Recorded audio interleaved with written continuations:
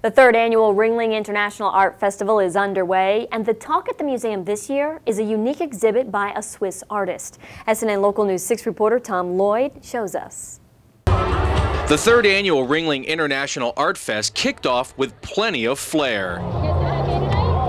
The festival showcases artists and performers from around the world, and one artist in particular is getting quite the attention. Simone is a sound sculptor coming to us from Switzerland, and what a sound sculptor is he produces sculptural objects.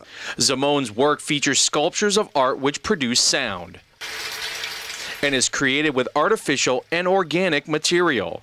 A unique exhibit, organizers say, is a great addition to the museum and leaving patrons in awe. The exhibition is just so different. It's very provocative. You just stand there in silence.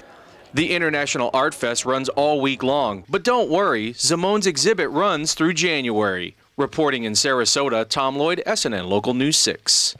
For more information on the festival, visit ringlingartsfestival.org.